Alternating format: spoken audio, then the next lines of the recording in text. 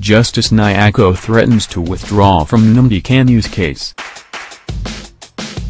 Justice Binta Nyako threatened to withdraw from Nnamdi Kanu's case. This was after his lawyer brought in new motions. She gave her sureties time to produce him in court as she adjourned the case.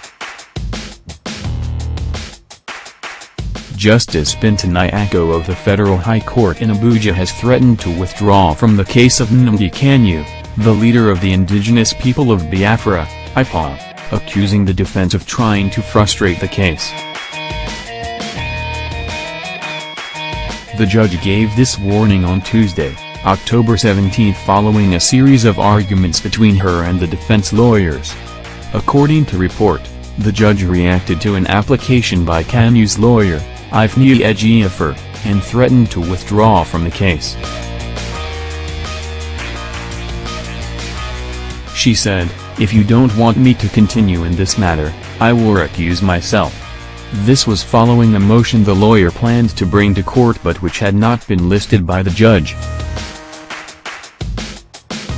"I told you that the matter is not yet before me."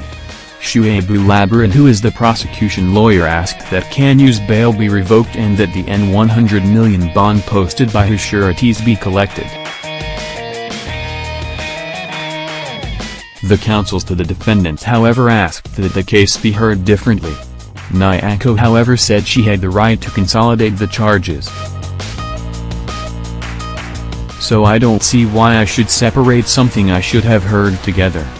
One of the sureties, Nnamdi Kanu, asked to be discharged from the role.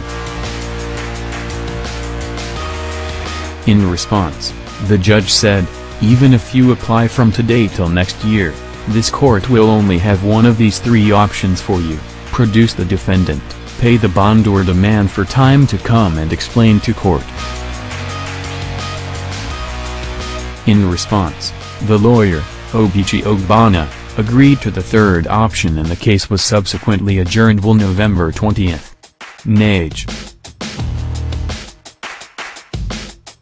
had reported that a federal high court sitting in Abuja has ordered the senator representing Abia South, Abaribe, to produce Kanu or forfeit his bail bond of N$100 million which he paid to the court in respect of the IPOB leader. She said Abaribe can only be discharged from his suretyship only and when the first defendant, Kanu, is made available for his trial or forfeit his N$100 million bail bond. Are you listening? Nnamdi Kanu is absent as court begins hearing on his case on NAJ.